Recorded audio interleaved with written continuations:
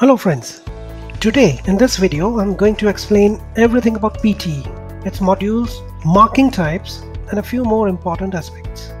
Now the purpose of making this video is to introduce PTE once and for all, because there are many who have no clue on PTE and there is very less information available on the internet, so I thought to make this video and to help you out. So let us start. What is PTE? Now the PTE is a short form of Pearson Test of English, and PTE-A is Pearson Test of English Academics.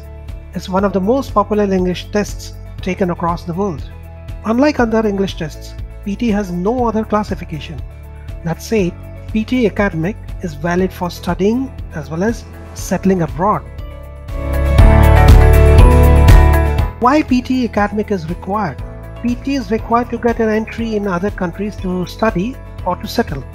So since we now have talked about what is PTE, let us talk about how popular PTE is. Why PTE-A is popular? Well, not just one or two, but we have plenty of features that make PTE so popular among millions of people. Number one, PTE Academic has over 200 test centers worldwide. You can book the test online. Dates are generally available and you don't need to wait for days. Second, it is accepted by hundreds of colleges and universities worldwide. Now you can manually check the college in a particular city. For example, if you want to check what all courses are offered in California, Beverly Hills, where you can meet your favorite Hollywood stars, you can check on the website. You can filter the result for the country, that is in this case US. State is California, the city is Beverly Hills. So if you do that, you find an institute, Beverly Hills Design Institute, which means this institute accepts PTE, right? Third, PTE is widely accepted across the landmasses of Australia and New Zealand. Yes, and that's for both studying and permanent residence. Next, another feature of PTE Academic is it's quick.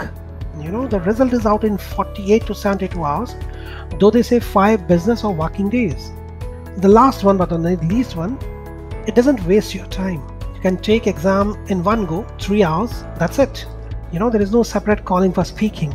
You know what I'm talking about. The test structure. The test of PTE is divided into 3 major parts. Number 1 is speaking, number 2 is writing, but speaking and writing, these modules are combined. The third one is reading, and the last section is listening. In the exam you have a 10-minute break between reading and listening, which is not mandatory, but certainly if you take a break, it will help you relax before you go for the most tedious task of listening. Remember that, my friends. But one thing you should know about PTE is the time allotted for the modules is in the ranges and not just one figure. So PTE comes up with ranges, not a one particular figure or time. Why? Because PTE never has a fixed number of items asked. So depending on the number of questions being asked, the time changes. Time allotted to each module. The first is speaking and writing. They combine, get you 77 to 93 minutes. Reading is for 32 to 41 minutes. And listening is for 45 to 57 minutes. Now the total possible number of items and their types is very important, my friends. The speaking question types. Read aloud, they come 6 to 7. Repeat sentence is up to 10, that is 10 to 12. Describe image, 6 to 7 questions you'll get. Retell lecture could be 3 to 4 items, and answer short questions could be 10 to 12. The next is writing question types. Now here you have only 2 tasks. Summarize written text, that would be 2 to 3, and write essay, which will be 1 to 2. Yes, 2 essays are possible. The next module is reading question types. The very first is multiple choice, choose single answer, it will be 2 to 3, and so the same goes with multiple choice, choose multiple answers. Reorder paragraphs are 2 to 3. Reading fill in the blanks will be 4 to 5 items. And 5 to 6 items will be reading and writing fill in the blanks. Reading fill in the blanks is drag and drop, whereas reading plus writing fill in the blank is drop down. The last section is listening question types. So the listening question types include summarize spoken text, that is 2 to 3 items. Multiple choice, choose multiple answer will be also 2 to 3. So will be the fill in the blanks. The highlight correct summary is 2 to 3 items where you need to select the correct summary. Multiple choice, choose single answers, again 2 to 3 items. Select missing words, it's 2 to 3 items again. Highlight incorrect words, again 2 to 3 items. Write from dictation, the last one, it's 3 to 4 items. So overall you see in listening 2 to 3 items are common for each question type. Now let's move on to the most important part. The scoring guideline of PT. The scoring guidelines. The total points for PT is 90. So you get the score out of 90. This means each section has maximum 90 points. There is something you should know. The PT has integrated tasks, which means one item or module can affect the other one. Okay, and that's why you cannot count the points per item, total it and make it 90. For instance, total points for writing is 90, but then you cannot have the addition of points given to summaries and essays there. In simple words, you have 2 summaries and 1 essay. Now, that doesn't mean that the total of those 3 should be 90. In fact, it won't be even half of 90. Yes, that's right. Because the other sections also contribute to writing, and therefore those rest of the marks come from them. Say, write from dictation. Now, write from dictation, that is WFD, that affects listening and writing. So you see that writing, that's right. So some points are contributed to writing score. Okay, so broadly, the scores in PT can be classified as correct and incorrect, and the second one is partial credit or full credit. Friends, obviously, when you answer any question, it's either correct or incorrect. The same thing is in PT. So if you give a correct answer, you get +1, and if you don't, you get 0. However, this is not true for all the items. In some cases, there is partial credit, which means you'll be punished for a wrong answer. For example, in MCQs, you need to choose more than one option, and that is where if your answer is incorrect, you get -1. However, the best part of PT is that you don't score less than 0. So the minimum point for any item is 0. In other words, if you select one option in MCQ and if it is wrong, you don't score -1, you score 0.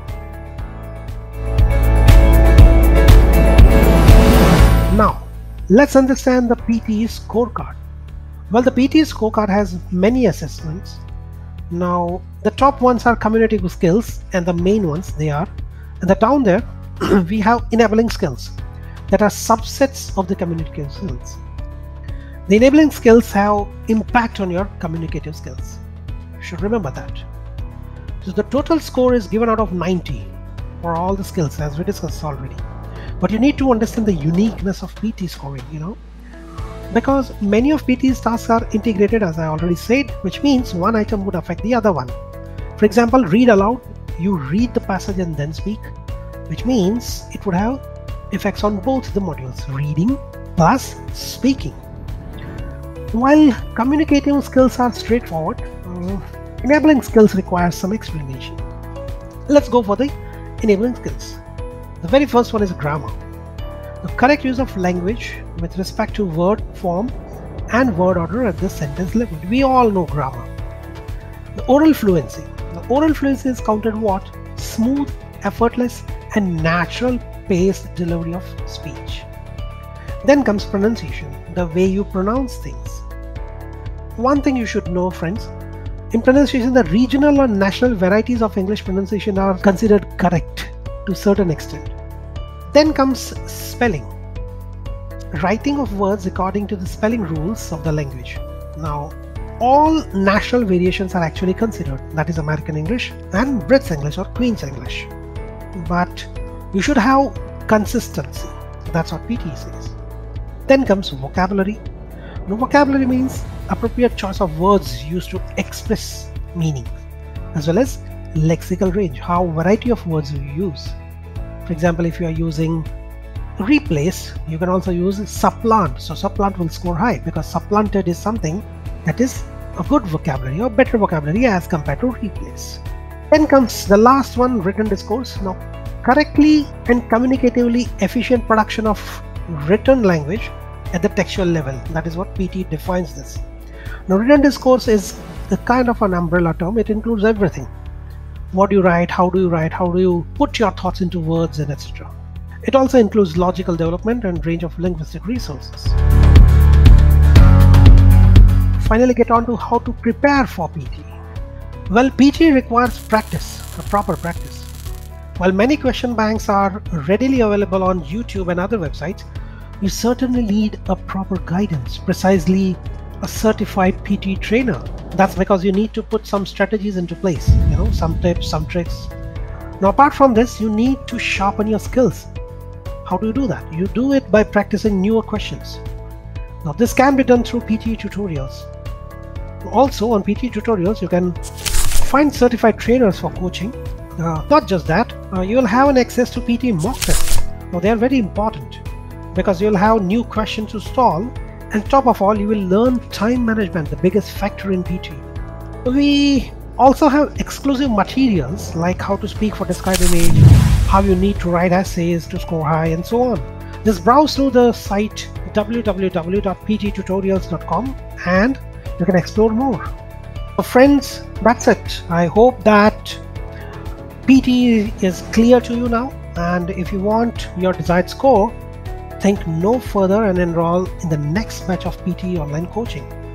Thank you and wish you all the very best for all your future ventures. Thanks a lot.